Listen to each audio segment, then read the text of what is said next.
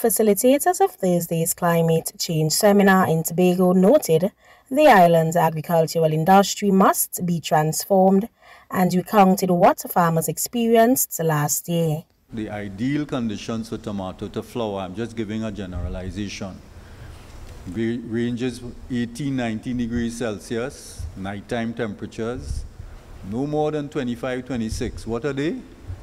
What was it like last year, ma'am? 35 plus. Let's understand what that means. It means the tomato couldn't flower properly. Tobago's farmers received assurance of support from the THA through the Tobago Agricultural Research Institute Committee, who will conduct research on their behalf. Climate smart technologies and exploring various techniques for resilient farming. These include indoor farms, greenhouses, and hydroponics, which mitigate the impact of the mentioned disasters, such as flooding and extreme temperatures due to controlled environment. And Partners Republic Bank Limited noted the initiative is in alignment with their Power to Make a Difference pillar. We firmly believe that education and innovation are the cornerstones of progress, particularly in the agricultural sector.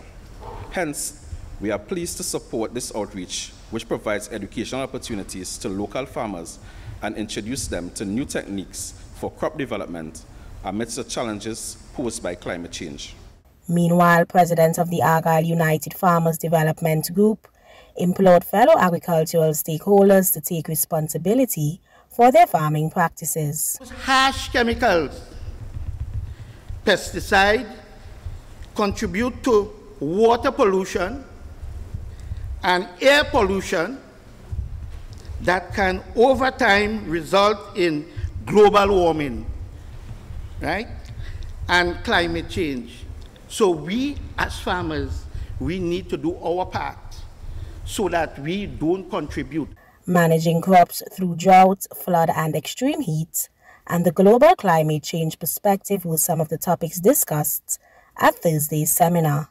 Caricia Douglas, TTT News.